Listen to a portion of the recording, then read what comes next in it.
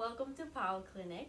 Today I'm going to show you how to set up for a banana pose from Yin Yoga. Let's get started. Let's come down onto the mat. Keep your knees bent and the soles of the feet on the floor.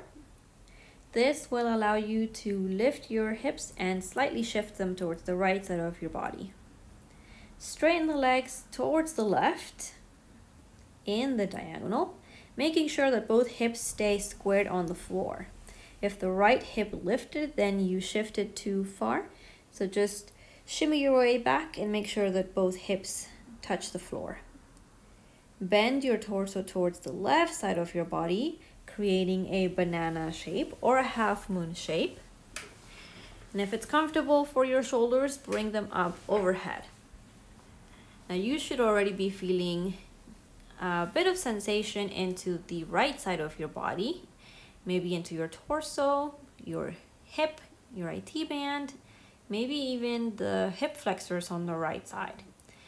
So always make sure that whatever sensation of stretch you are feeling, stay at about a 3 or 4 in intensity. If that's quite enough intensity for you, this is where you will rest. If it's not quite enough just yet, or after you've been in the pose for a little while, you may play your edge a little bit by placing the right leg on top of the left. Now this variation will definitely increase the sensation, so always make sure that you are ready for it. And if you try it at the beginning and the sensations are too intense, go back to having both legs on the floor. Make sure you're not holding any tension on your glutes or your quads. So always do a body scan periodically while in the pose. Your breathing should always remain easy and flowy.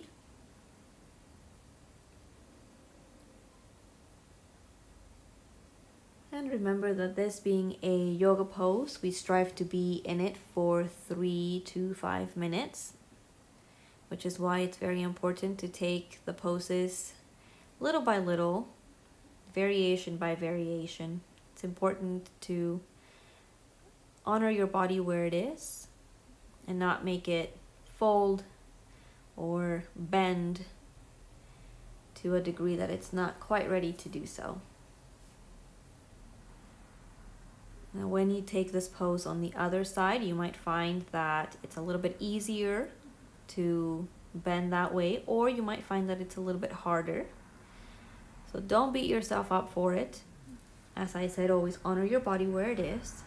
And the more you practice, the more it will get used to the shapes, and the more you will work through those layers of fascia.